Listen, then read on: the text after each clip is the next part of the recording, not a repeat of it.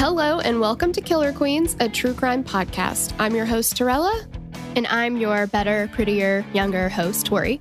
We're sisters who are obsessed with true crime. And love gal-palin with you about cases. You can expect the occasional curse word, lots of Friends quotes, and all the 90s nostalgia. To get in on the conversation, check us out at killerqueenspodcast.com. You can also find us on Instagram and Facebook at Killer Queens Podcast, and we're on YouTube at Killer Queens, a true crime podcast. Okay, y'all, grab your Capri Suns or your Surge, and let's talk about some true crime. All right, you guys, part 2, Maura Murray. Yes, and I just wanted to remind people of the trigger warnings that we have in case you started here. Good plan. I don't know if that's something that people do, but maybe, but we're going to be talking about drinking and driving and possible murder. So, yes. Good plan. Yes. And thanks to Madison again for writing this one up for us. And should we thank the people that requested it again? Yes, let's do that. Why not? Thanks to Cheyenne Orr, Danielle Paisby, Sullivan Norris, Jordan Smith Youngblood, Charlotte B., Samantha Dorenzo, Danielle Groff, Joni Portwood, Brady Rose Clark, Samantha, and Laura Smith Haverly. And if you want to submit a case, I'm going to find the link so that I don't mess it up. But we do have a form on our website, and it is killerqueenspodcast.com/case submission. And that's where you can request a case. And we did get a message the other day. Somebody was like, hey, how long does it usually take to get your case covered? We have like 2,000 on the list. So it might be a while. Mm-hmm. It just kind of depends on like a few different things. Like, if cases start getting like a lot of requests, that kind of flags the writers to look at it and stuff like that. So, and just whatever they want to write about, essentially. But we will certainly try to get to them all. Yes, absolutely. Yeah. Should we kind of give a where we left off? Yeah, I think so. Okay. So we are at the scene of the accident for Maura. She has left her college, UMass. She told her professor that there was a death in the family, which was untrue. She told a friend that she had a family emergency, something regarding her sister. She drives to Vermont? Well, New Hampshire. Yeah, she's in New Hampshire when she crashes, but yes. Haverhill. I don't know how to say it. New Hampshire. And she crashes around this really, really, really, really, really sharp curve. And some people have seen I don't know if they saw the accident, but they saw the aftermath of it. Mm-hmm. And so they call the police. The police have been notified, but Maura is completely gone. Yeah. Nobody knows where she went. Maine. Mm-hmm. Just wild and crazy stuff. I know.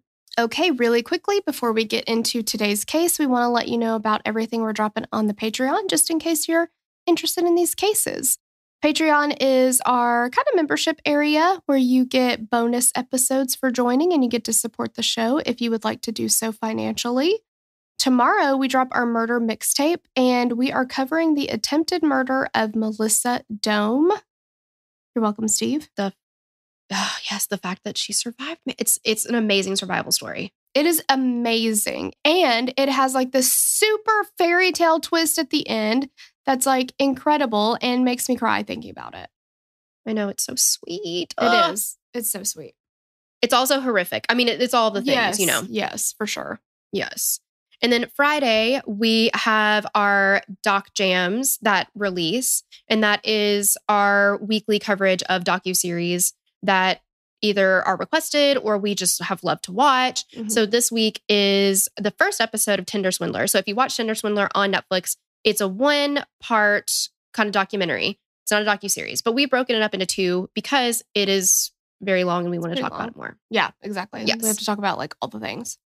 Yes. So Tinder Swindler, it details the story of a group of women who were the victims of a dating app-based swindler, and they joined together in an attempt to hunt him down and recover the millions of dollars that were stolen from them.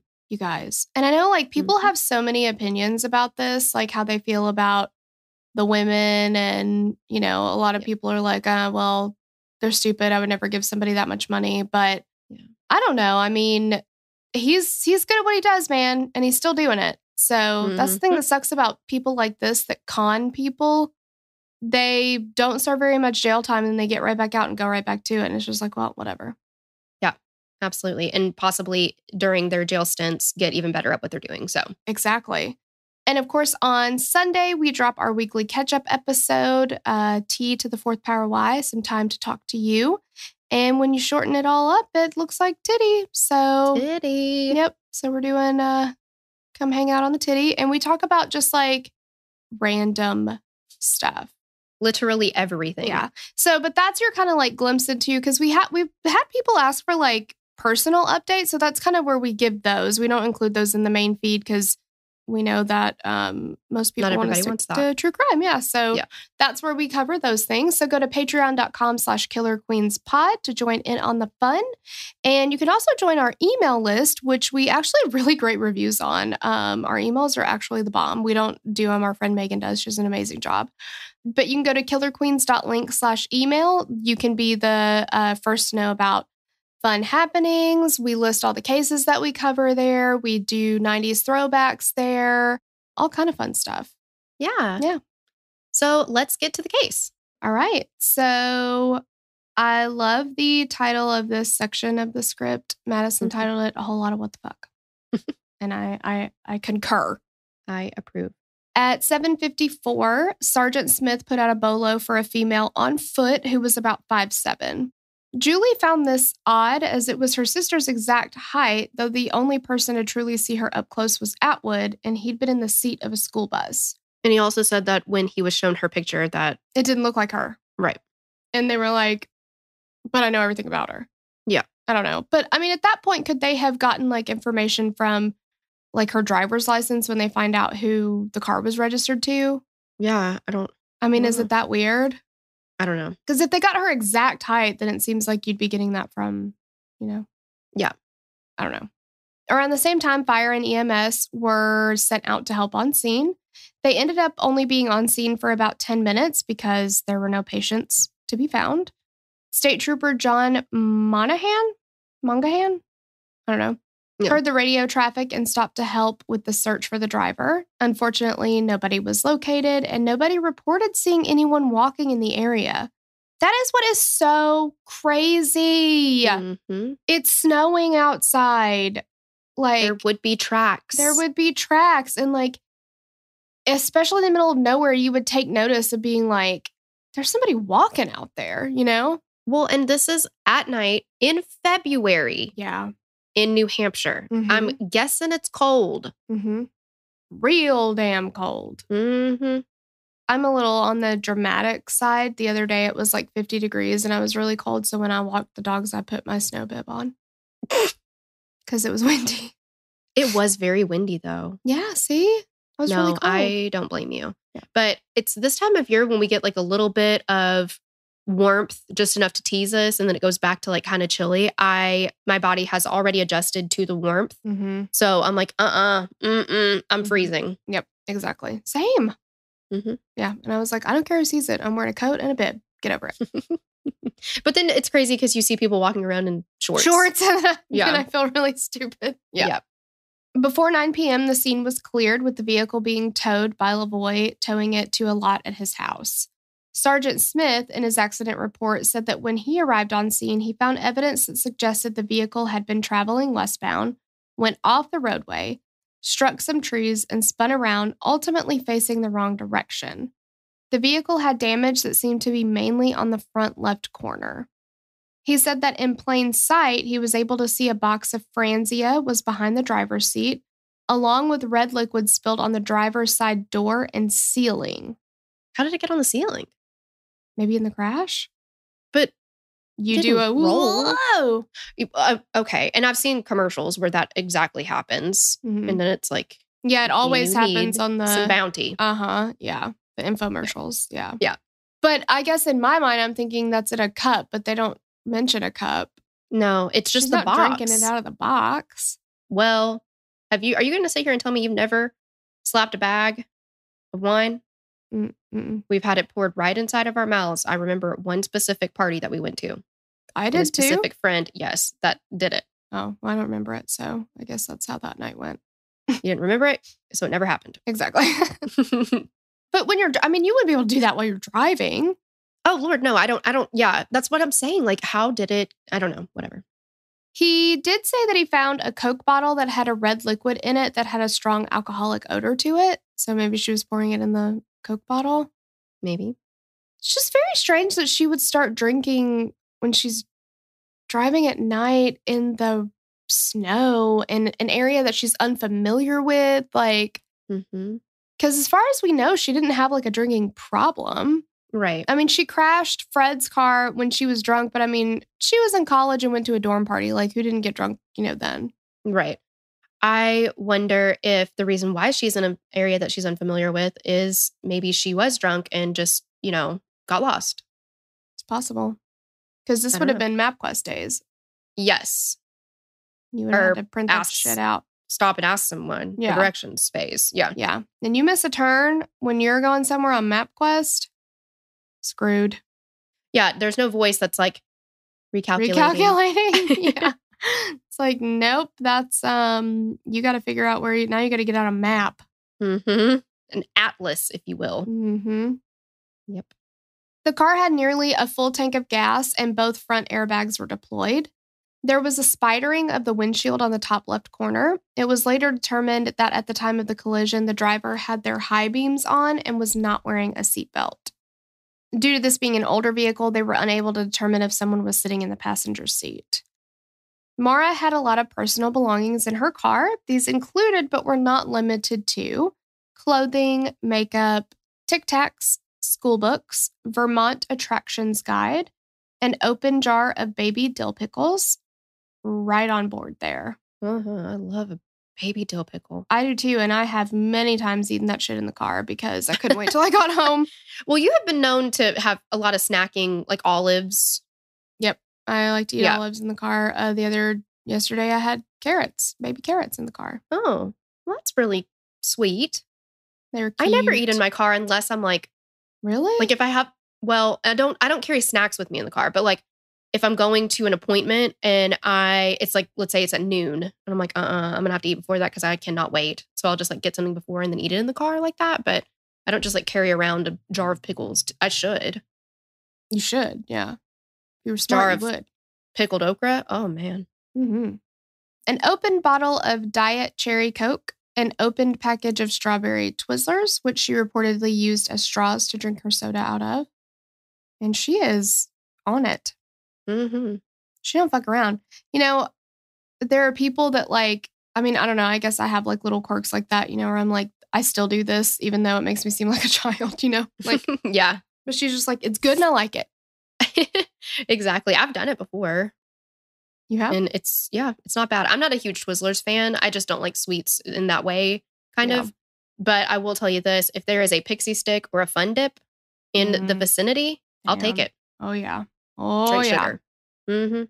There was shampoo, a pack of birth control with 4 pills missing, a copy of the book Not Without Peril, 150 Years of Misadventure on the Presidential Range of New Hampshire. Wow. Nail polish, sleeping pills, lotion, toothpaste, and deodorant, plus many other things that didn't seem too out of the ordinary for a female college student to have.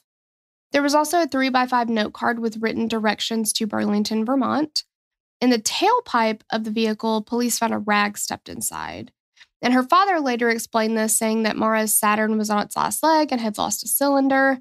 Fred said smoke would pour out of it, and she shouldn't really be driving it, but if she had to, if she needed to get by police without black smoke coming from the tailpipe, she could stuff a rag into it. The tailpipe? Yeah, I was hoping you wouldn't notice that. I notice everything that you do wrong. The tailpipe, yes. That's right next to the phalange, in case you didn't know. The left or right phalange? The left, of course. Okay. Yeah. Everybody knows the right phalange isn't even a thing. They only have one, and it's specifically called the left phalange, but there is no right phalange. The right side doesn't need a phalange. Wouldn't it just be the phalange then? That's where the tailpipe goes. Okay. I didn't realize how much I don't know about cars. Exactly. Yeah. Thank God you're here. We have a car expert. I know. You'd sound like an idiot. The funny thing is, your husband is a car expert, so. Yeah, that's true. And I know nothing about them. But Fred didn't want her to get a ticket for excessive smoke coming from her vehicle. So stuffed the rag in there. And he was about to get her a new car anyway. So Yeah. Whatever. Once it was determined who the vehicle belonged to, Fred was notified of the accident and that his daughter was nowhere to be found. When he learned that Maura was missing, it was already 24 hours after the accident. Well, okay, so that kind of blows out of the water that what I was thinking a minute ago, which was like, about, yeah. how did they know her height? Because they would have found out who, if it took them that long to figure out who the car was registered to. Yeah. And it's probably registered to Fred, not Maura. Mm-hmm. Wow, that just totally ruined everything you just said. Yep. Mm-hmm.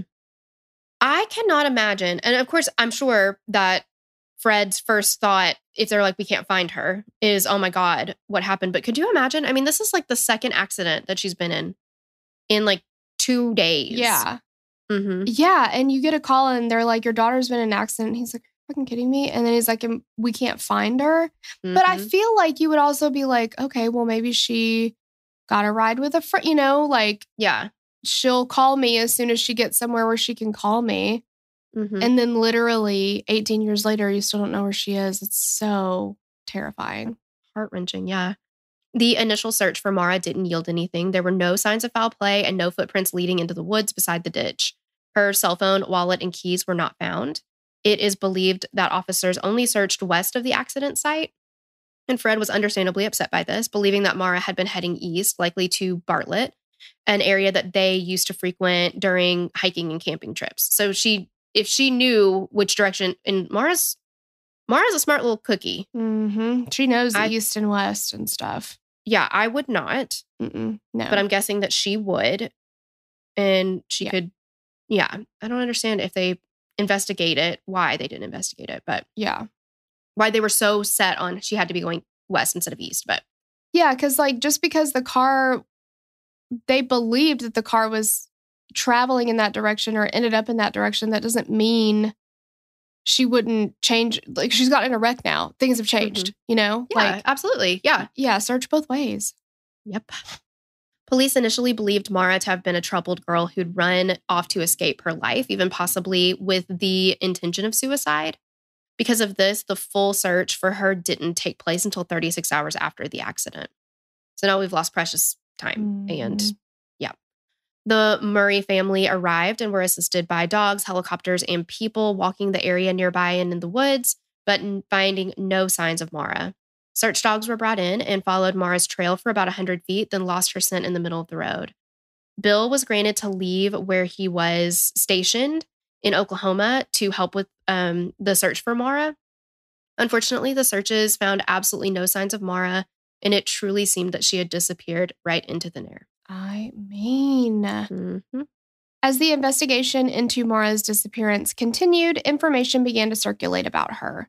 Days eventually turned into months and years, but there had been no credible sightings of Maura and nothing of hers had been located.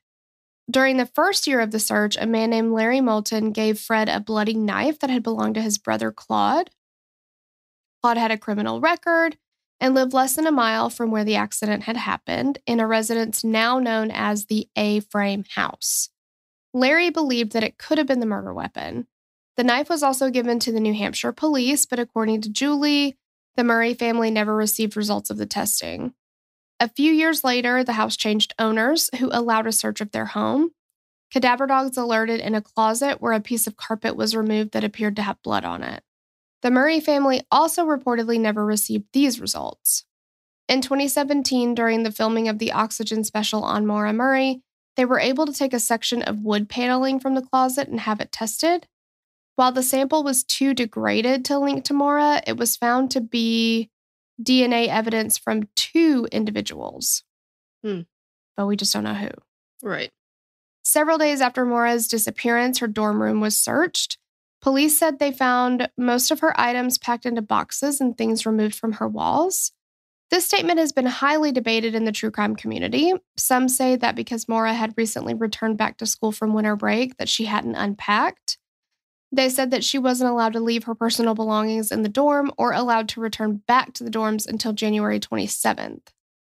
Maura's boyfriend's mother said that she and Maura had joked once about how similar they were, that they both never unpacked, just pulled things out of their bags or suitcases when they needed them.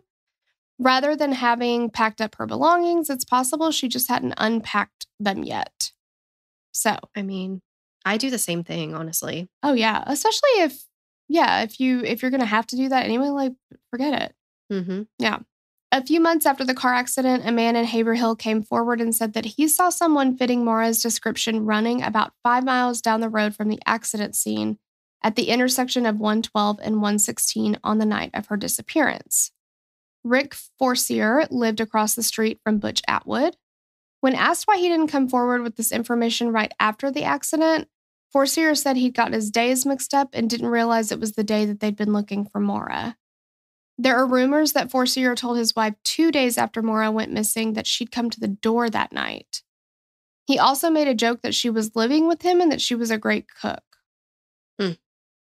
This guy's a weirdo. Yeah. And like, if you got your days mixed up immediately after the accident, then what's to say you don't have them mixed up now? Yeah, definitely. I don't know. Forcier would not allow police to search his residence, and they didn't have enough evidence to obtain a search warrant. Forcier was a former New Hampshire state trooper who resigned after making threats against other troopers, even saying that he was going to pull one of their guns in order to force them to shoot him. What is he doing? Yeah, this guy is not well. On the night of Maura's accident, a local woman in Haverhill was walking up to the Swiftwater General Store around 7 to 7:15 p.m. And while she was walking, she noticed a red truck with what appeared to be a Massachusetts license plate pass her, slow down, then completely stop in the middle of the road. As she got closer to the truck, it sped off. When she arrived at the store, the same red truck was sitting in the parking lot. As she neared the store, the truck drove off, heading east towards the accident site. And remember, Maura crashed around 7:25 p.m. The woman walked into the store and asked the worker if anyone had come in recently, and they said no. A few minutes later, they heard sirens heading down the road to the accident scene. So was this somebody who was like looking for Maura to have left her car and thought, here's a woman walking in the place that we agreed to meet? Yeah, I mean, very well. And slowed down, and then she gets closer and he's like, no, it's not her. Mm-hmm. I don't know. Early in the investigation, a rumor began circulating that Maura had been murdered and was buried in a basement nearby. A local contractor had allegedly been doing work on the basement and found what he believed to be bones in the dirt. When he came back to finish the work, the dirt floor had been cemented over. Why? If you find bones in the dirt, I think you need to call the police instead of being like, well, I'm going to head home. I'm going to come back a couple days later. Hope all these bones are still here. Right. Like, okay. Yeah. Please don't change anything about this. Yeah. And then the people there are like, oh shit, they know. He saw the bones. Yeah. Mm-hmm. When the house eventually changed ownership, the new owners agreed to let investigators in. 2 cadaver dogs alerted in the basement, and ground-penetrating radar showed an anomaly in the floor. The concrete was dug up, but the New Hampshire police didn't find anything. Ugh, so much work for not any payoff. Yeah. Right? Crazy. Yeah. So we're going to get into the theories. And there are a million, billion, zillion theories, but we're just sticking to the ones that are most widely believed. Yeah. So here we go. Maura left intentionally. Could Maura have just decided to leave all by herself that day? Mm-hmm. And not just for a few days, but to start a new life. And many people believe that Maura left UMass that day with the intention of starting a new life. Things weren't perfect in her world, and it could have been the reason to seek out a new start. And one of the big issues is that there were many rumors that Bill was cheating on Maura. Supposedly, a girl on the track team at West Point told Maura that she'd had an incident with Bill after Maura had left for UMass.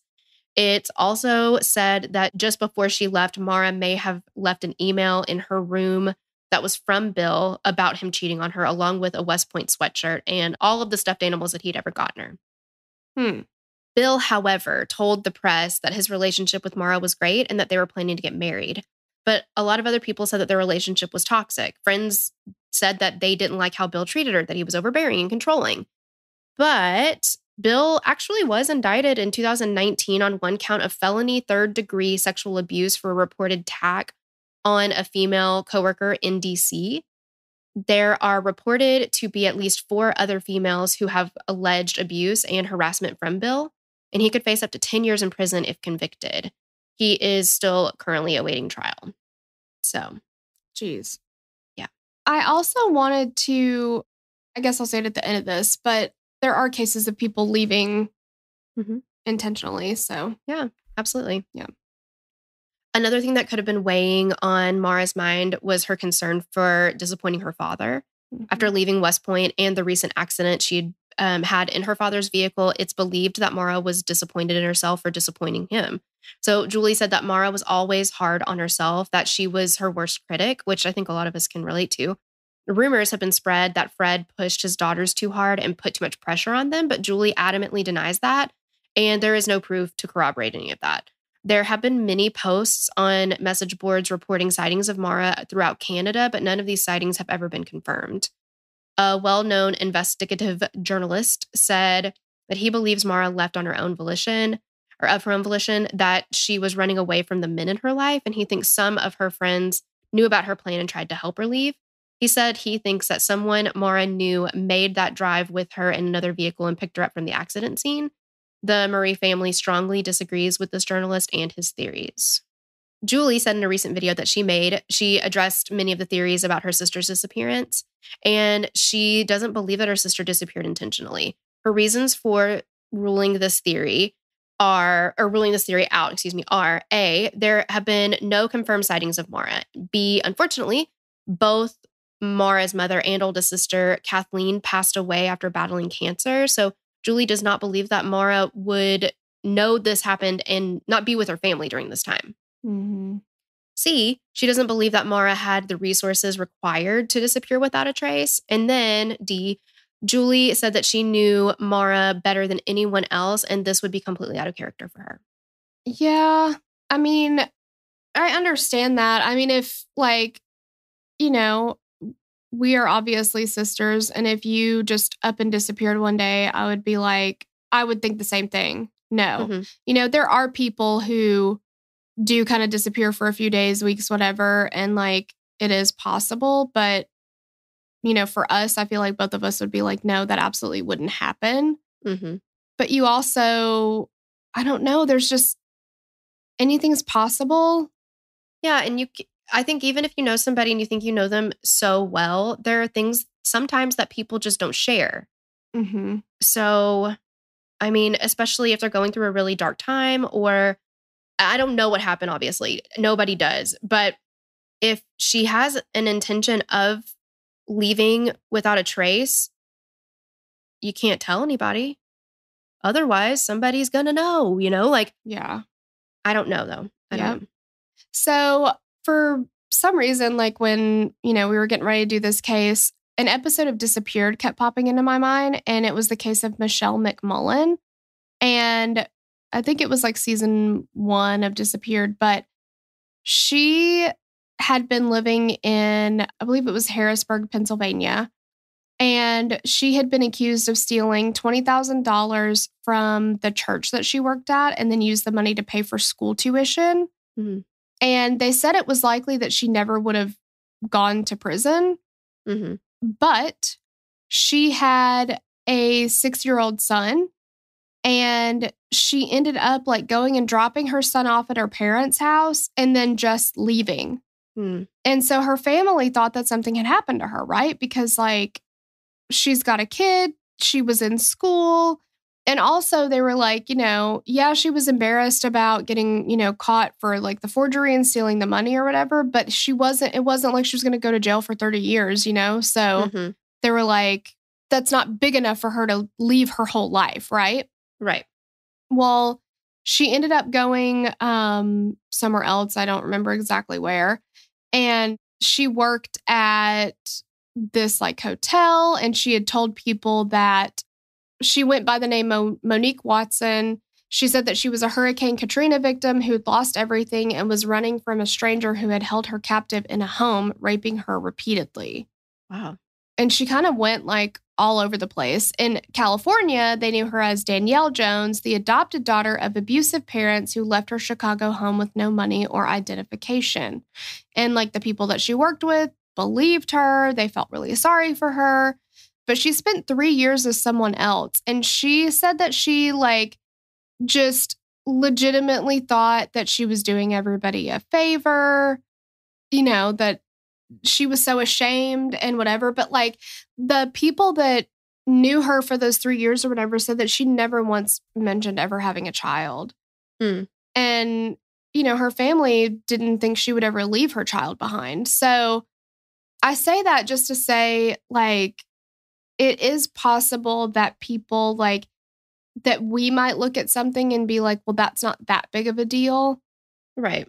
But that somebody else might, take on all the shame and just feel a different way about it and feel like they want to disappear. I do still think, though, that would take a ton of work. But I mean, this girl, Michelle McMullen, she made it work for a few years. But again, she only made it work for a few years. So yeah, absolutely.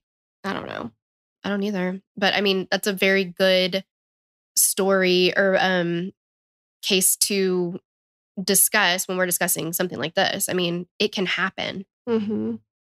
So the second theory is that Maura left with the intention of harming herself. And, people have been wondering, is it possible that Maura left UMass that afternoon with the intention of driving to an area that she was comfortable with, where she and her family used to hike, with thoughts of suicide? And it wasn't a secret to her family that Maura was struggling. She suffered from an eating disorder and had a difficult time cutting herself any slack. Mm-hmm. So Julie doesn't believe this is logical, though. And these are her reasons. Maura submitted her homework the night before. To her, this doesn't make sense if Maura planned on hurting herself. Maura obtained the accident forms before leaving UMass. She obviously packed a bag and took items with her as if she were planning on being out of town for a few days. And there were no footprints in the snow around Maura's car. So if she'd walked into the woods, there would be evidence of that. Plus, Maura's remains have never been found. Yeah, I think they would have found her remains if she had killed herself. Yeah, absolutely. Especially out there. There's been so many searches. Yeah, definitely. Yeah. So the third theory that we're going to talk about is Maura met with foul play. Many believed that Maura left UMass that Monday with the intention of taking a break. She'd packed some belongings and taken care of a few errands before leaving, grabbed money and alcohol for the trip, and was headed towards the areas that she was familiar with, where she and her family had spent a lot of time. So Fred believes that Maura was very upset about something, though he's not sure what. He said that he could see her driving to an old camping spot in Bartlett, New Hampshire, near the edge of the White Mountains and the border of Maine. The spot was just about an hour and a half hours east of where she crashed. And he said that being in that spot would have given her solace. Both he and Julie think that something derailed her plan that night and that Maura was abducted and murdered. Julie reasoned that because there haven't been any confirmed sightings of her sister or evidence of remains, that there hasn't been any bank or cell phone activity, and she thinks that Maura was met with foul play that night, possibly having trusted the wrong person to help her.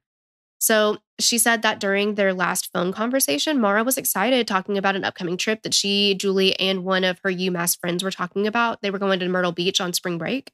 And nothing seemed off that would indicate that Maura planned on leaving for good or harming herself. But she did also withdraw basically all the money from her bank account. And if she was just going on a trip to stay in a cabin or something, don't you think she would you can use a credit card pretty much everywhere. Mm-hmm. So why would you take out all the money in your bank account? Yeah. I don't know. I have no idea.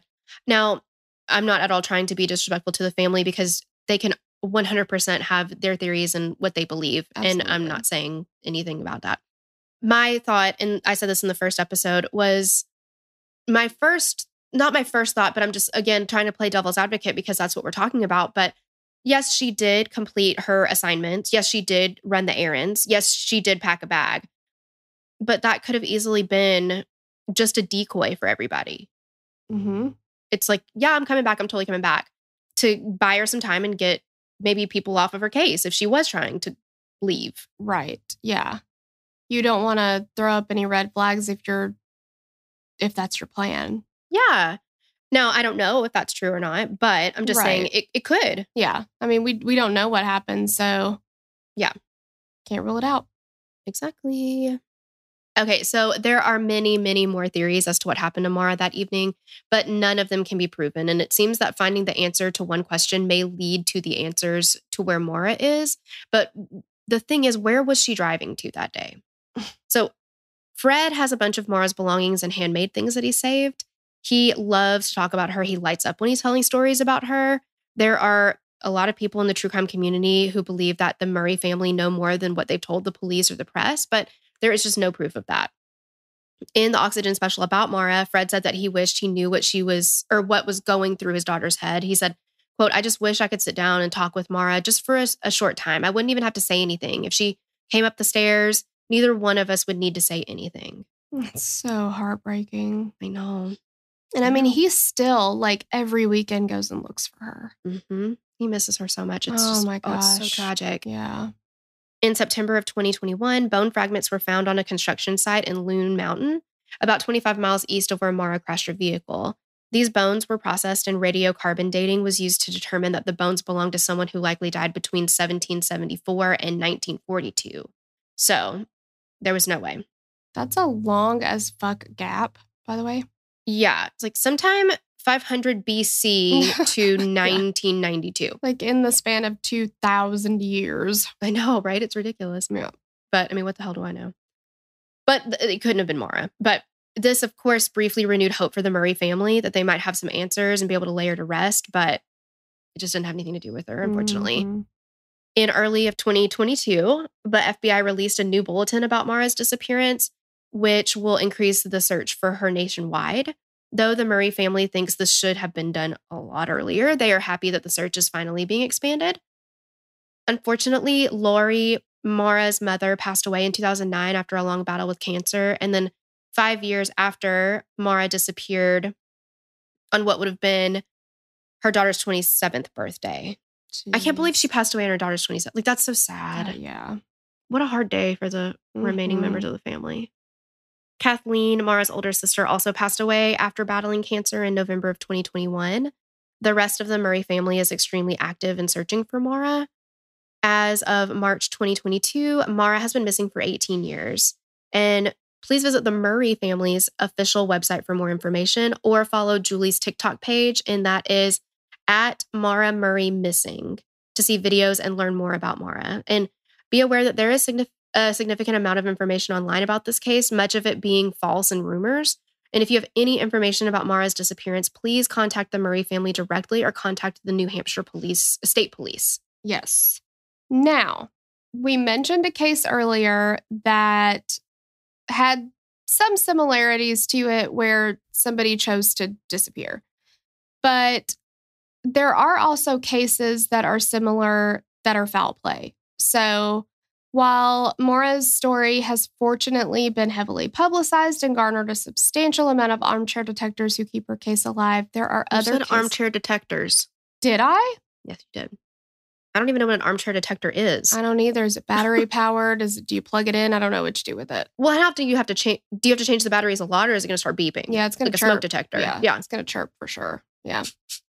And then everybody's just going to not get any sleep. Right. Those armchair detectors. I used to live next to this house, and I heard the chirping from their house all the time. And I was like, do they not hear it? That's crazy. Replace the batteries. I know. Yeah. It drove me crazy, and I didn't even live there. Oh my gosh. Yeah. Shut up. So the case of Leah Roberts bears a striking resemblance to Maura's disappearance. I cannot talk today. Leah Roberts was 23 years old when she disappeared, leaving her Jeep wrecked in a rural area with no sign of her to be found. Leah Toby Roberts was born on June 23, 1976 in Durham, North Carolina. Leah had a difficult time growing up. At 17, when she was a senior in high school, her father was diagnosed with a serious respiratory disease. At 21, while Leah was a sophomore in college at North Carolina State University, her mother suddenly died from heart disease. Having dealt with so much at such a young age, Leah was determined to experience everything that life had to offer. Her older sister, Kara, said that Leah wanted to spread her wings and see the world. She loved writing and often spent her days at a local coffee shop, writing in her journals and reading. Her older brother, Heath, called his sister an old soul, philosophical and wise beyond her years. After her mother's death, Leah took some time off school, spending much of her time writing and feeling like she'd been born again into a new life without a mother. She returned to school in the fall of 1998. Shortly after, Leah was driving when a large truck turned in front of her, and she had no choice but to hit the truck. Among other injuries, Leah suffered a punctured lung and shattered femur. Goodness. She had to have surgery to place a metal rod in her leg. Leah told her sister that she remembered feeling like she was going to die just before the impact and that she was going to start living her life to the fullest. She studied abroad for a semester in Spain and enlisted in a field study program in Costa Rica. 3 weeks before Leah was to leave for Costa Rica, her father passed away. I just feel so bad for this family. I know. She couldn't decide whether to continue on her study or cancel her trip, and ultimately she decided to continue with her trip, and she spent the summer of 1999 in Costa Rica. Leah's roommate Nicole went to visit her in Costa Rica and remembered how worried she was about Leah. She said her friend didn't seem to be dealing with the fact that her father had just died.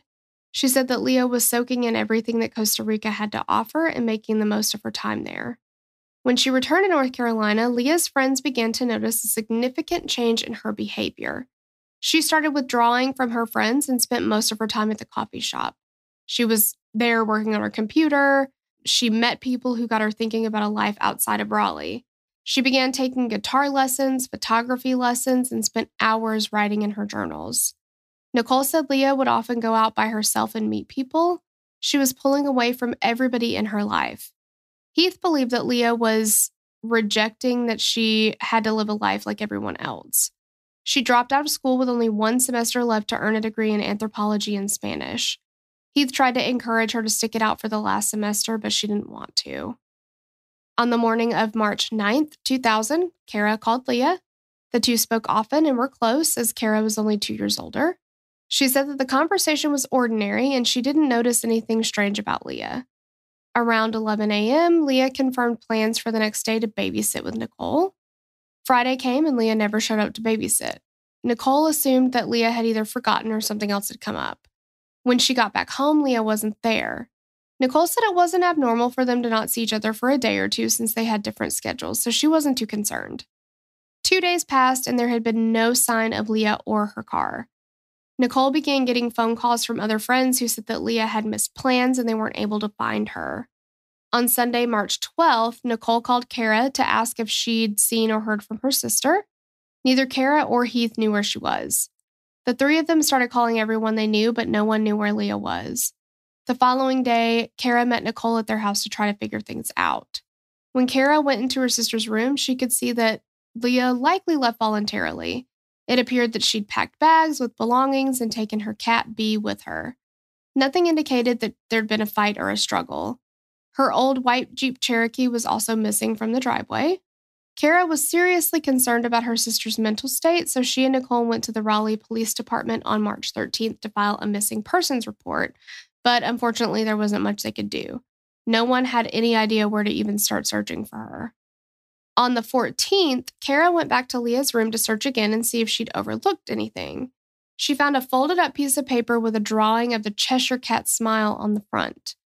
Despite knowing that Leah was a big fan of Alice in Wonderland, it was an eerie drawing. The Cheshire Cat just is eerie. Anyway. Yeah. Kara knew that the Cheshire Cat was the character that would disappear and reappear out of nowhere. She thought this was intended to tell her that Leah was gone, but she'd be back soon. Inside of the note was a stack of cash to cover her part of the bills.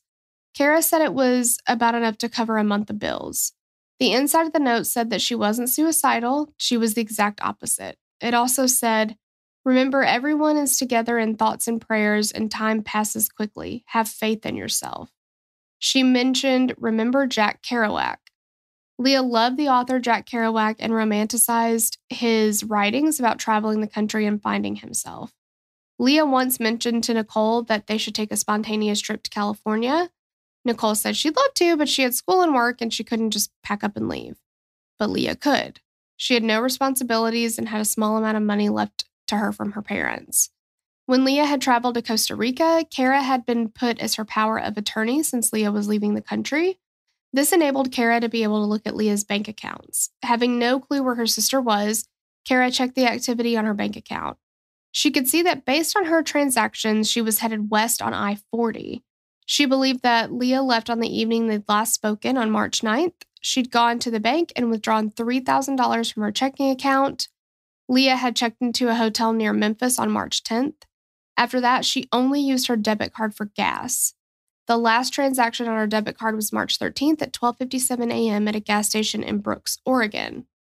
Back in Raleigh, Nicole connected with one of Leah's new friends at the coffee shop, Janine Quiller. Janine said that she and Leah had bonded over their love for Jack Kerouac. In one of his books called The Dharma Bums, Kerouac wrote about going to Washington State Mountain to figure out what was important to him. Janine said that this really resonated with Leah and she wanted to do that. She said that Leah wasn't sad or depressed, she was just yearning for answers. Janine knew that Leah would leave eventually. On March 19th, this was Kara's birthday, and she expected to hear from Leah. Instead, she received a note on her door to contact the local sheriff's department. When she did, they informed her that Leah's Jeep had been found down an embankment near Bellingham, Washington. On the 18th, a man and his wife were walking up the Canyon Creek Road in Mount Baker National Forest when they noticed clothes in the trees. When they looked down the ravine, they saw a white Jeep Cherokee with a new North Carolina license plate. They called 911 and police were able to find a passport and ID and connect the vehicle to Leah. Police said this wasn't too abnormal. People often crash their vehicle while driving drunk and then abandon their car to walk. They did find it odd that the car was from North Carolina, though. I mean, this is like super far away. Yeah. The car had significant damage and appeared to have rolled. There were blankets and pillows covering the blown out windows that seemed to have been intentionally placed there. Belongings were scattered throughout the car in the nearby area, including Leah's checkbook, clothing, and guitar. There was no obvious signs that someone had been injured in the vehicle. There was no blood, no evidence of damage from a person to the steering wheel or windshield. Kara and Heath arrived in Bellingham on March 21st and tried to trace Leah's last whereabouts. Bellingham was a charming small town surrounded by wilderness, and they felt confident that she would have been seen by a local. They checked with local hospitals, but none had any records of Leah or a Jane Doe matching her description. As police sifted through the belongings at the crash scene, inside of a memory box, they found a movie ticket stub for American Beauty at the Ellis Fair Mall in Bellingham. Figuring in the time it would have taken her to drive from the gas station in Oregon to Bellingham to the time of the movie, it would have given Leah a few hours in the city before the movie. Kara and Heath created a missing persons flyer and began distributing it around the city. Nobody in the movie theater recognized her picture, so Kara and Heath went to the mall's food court. Kara noticed a restaurant that seemed like the type of place Leah would go to. A staff member did recognize Leah's photo and said that they remembered her sitting at the bar alone. The next day, one of the patrons who'd been sitting next to Leah at the bar called in a tip to the police. He described her as warm and willing to share information about her life. A man who'd been sitting on the other side of Leah was contacted by police. He said that he'd spoken with Leah and she talked to him about Jack Kerouac. He also said that she didn't leave the restaurant alone. He gave police a very detailed description of a man named Barry. The second man's story did not match the initial witness's story, and police think the detailed description could have been a ruse. Leah's car was towed to a secure facility and processed. 12 days after her Jeep had been found, police discovered a pair of pants in the vehicle with about $2,400 cash in the pockets. It didn't appear that she'd used much of that cash since Oregon. The most concerning thing was the ring they found on the front passenger's floor. It was Leah's mother's ring, and her friend said she never took it off. There was no reason they could think that she would have left without it. Within 2 weeks of the car being located, search and rescue dogs were brought to the area along with helicopters to search from the air. They looked above and below the area the car was found, even down to the river, but they found no signs of Leah. Police began to wonder if anyone had even been in the vehicle when it crashed. They contacted the gas station in Oregon to obtain surveillance video footage of Leah. It showed her going into the store, paying for her gas, and peering out of the window of the gas station. And they don't know what she was looking at. She may have just been looking at what pump number was it, that I needed to put gas on. There were no cameras outside, so it's unclear what Leah was looking at. She appeared fine, and there was no sign to indicate that she was traveling with someone. Police continued to question the second man at the bar. He said he'd never seen Leah after that day, but something about his behavior struck police as odd. With no further leads and no signs of Leah, her case began to go cold. Police asked Kara what she'd like to do with Leah's car, but she was adamant that they keep the car secure in case something changed and they were able to find something new in the future. So why did they ask her? I guess they were just going to get rid of it. Yeah. But they're like, well, okay. I guess they had to do something with it, but they're like, hey, you need to keep it though. Yeah. Like, it's an open case. And just tell them that. Yeah. Just tell her that. But like, keep the car. It's an open case. Yeah. Yeah. In December of 2006, the detective who'd been in charge of Leah's case retired and a new one took over. He wanted to re-examine the evidence in her case and realized that no one had ever opened the hood of the Jeep when it was being processed.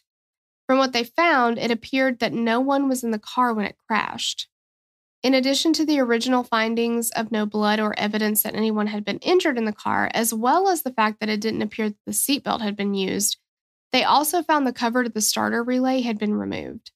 They knew the vehicle had to have been traveling at a moderate rate of speed to cause the damage that had been found to the surrounding trees, and this explained it. It made it possible for someone to turn the key of the vehicle, push the starter relay, and the Jeep could have accelerated on its own. It definitely appeared to have been tampered with, most likely by someone with a good knowledge of cars. Like Torella. Exactly. Mm-hmm. Yeah. I mean, they don't talk about the phalange, but those are... You got to really know your stuff about cars to get to the phalange, you know what I mean? Of course you, yeah. Yeah. Still in Leah's case file, detectives noticed that the second man from the bar had experience from being a mechanic and in the military. Police continued to reprocess the Jeep and found a series of fingerprints on the inner underside of the hood that hadn't been documented in the first investigation. With something to now compare them to, police found the second man now living in Canada. They requested from Canada, for Canada police to obtain fingerprints and DNA from the man. They went over all of the clothing found in Leah's car to look for DNA, and in the spring of 2010, they found male DNA on an item in the car. It took 2 years for police to get DNA and fingerprints from the second man in Canada, and it was not a match. Though Leah has been missing for 22 years, police feel confident that they'll find her one day. Heath and Kara remain hopeful that they'll get some sort of closure and find out what happened to Leah when she left Oregon. Though Maura and Leah's cases are not suspected to be connected in any way, it's obvious that there are cases spanning the world of women who disappear without a trace. Similarly to Maura's case, there is much speculation as to why Leah left, why she didn't tell anyone, and what happened to her. It seems likely that perhaps similar to Maura, Leah left on her own, but then her plans were derailed and she met with foul play. Regardless of what happened, the most important thing is to spread the word about the victims in these cases and make sure that people do not stop looking for answers. Mm-hmm. You know how I feel about unsolved cases. Yeah. And it's like, I mean, it's just, again, like, you can't rule anything out because we just don't know. Right. So, I mean, is it likely that, you know, what are the odds that she crashes her car and then somebody who has nefarious intentions comes across her? I mean, it's unlikely, but it happens. Yeah. I mean, everybody who's ever come across a serial killer has been in that, you know, percentage of like, well, shit, I ran into a serial killer. Like, right. You know? Absolutely. Yeah. I mean, yeah, like you said, I mean, same thing with anything, really, you know, like what's the likelihood that you're going to get in a car accident? I mean, hopefully not very much, but it happens. Like all kinds of stuff happens. So yeah, there's just, I don't know. I just wish we knew more. It makes me so upset to not. The thing is, okay, so my thing with Maura, and I believe like with Leah's case, obviously something bad happened to her. Like, I don't think that she just disappeared herself. And I think that's pretty clear. Yeah. But with Maura's case, if she just decided to pick up and start anew, it would make me sad for her. I understand the family 100% wants to know where she is and just wants to maybe know that she's safe, if anything. But it would make me sad that so many people are trying so hard to find her if she just wants to be left alone. Because that's going against her wishes. But at the same time, we don't know enough to know that. So what if something happened to her? Like, it's infuriating. And I see why people are so intrigued by it and want to talk about it so much. But it's so frustrating. Yeah, it really is. And, you know, like we said, there are tons of other podcasts out there. I mean, there's, I don't remember the name of it, but there's one that's like only dedicated to this case. And it's got like multiple seasons, I think. So there's definitely other info that you can get on it. But we tried to keep it to, there's not a ton of facts known. I mean, I feel like we said so many times, it's unclear, but I think it's just like the most common things heard about the case. Yeah. Because there are things that are, I mean, just straight, like, we try to stay away from like rumors, especially things that have been proven to be false. But yeah, like the pregnancy rumor. Yeah. Yep. Yep. Well, that's it. That's it, guys. Yeah. Definitely let us know what you think happened. I'm interested to hear the other theories. Yes, absolutely. And thank you guys so much for listening. We love you, and we will catch you on the next episode. Bye. Bye. We'd love to hear your thoughts on this case. Connect with us on Instagram or Facebook to continue the conversation. Thanks for listening, and we will meet you back here next week. Bye. The theme song for the show is created and composed by Stephen Toby. You can find more of Stephen's work on SoundCloud. Our logo was created by Sloan Williams of Sophisticated Crayon. You can find more of her work on Etsy. Visit us at killerqueenspodcast.com for merch and other info about the show.